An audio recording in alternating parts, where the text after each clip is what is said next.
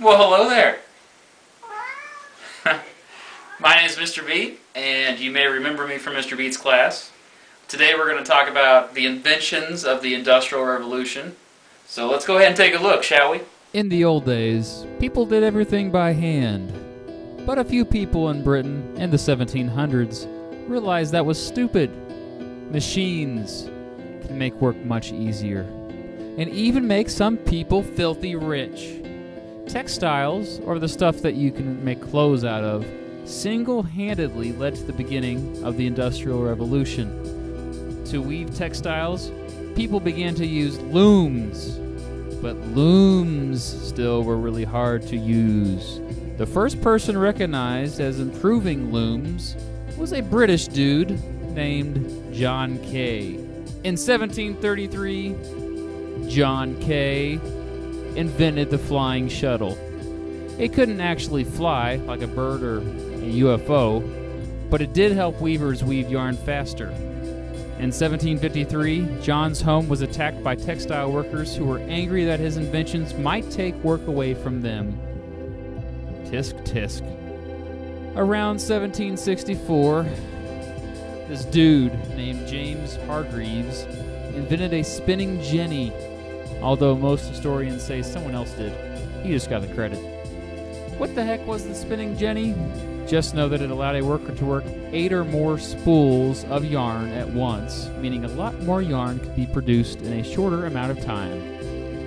So this wig maker named Richard Arkwright heard about these sweet new inventions, and he decided to create his own, knowing he could potentially become a very wealthy man in the process. Arkwright came up with the spinning frame, later called a water frame, when water power began to be used to drive it. Unlike the spinning jenny, the water frame could only spin one thread at a time. However, the thread was much stronger and thicker. In 1779, Samuel Crompton was like, "Hey, the spinning jenny's cool for quantity, and the water frame is cool for quality. Why not totally combine the two?" So he did just that, inventing the spinning mule. Edmund Cartwright envisioned a machine that could weave cloth completely by itself, or at least, very little help. In 1784, he designed the first power loom. The power loom was revolutionary in itself and has been modified many times since, and in fact, it is still commonly used today. Another important invention of the Industrial Revolution was the cotton gin.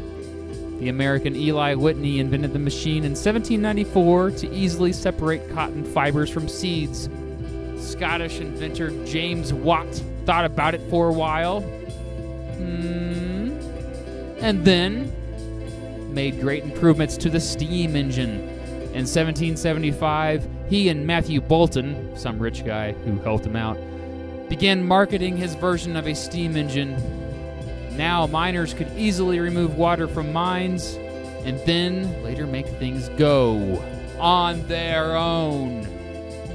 There were thousands of other inventions, of course, during the Industrial Revolution, but those first 7 got things going, and kudos to that.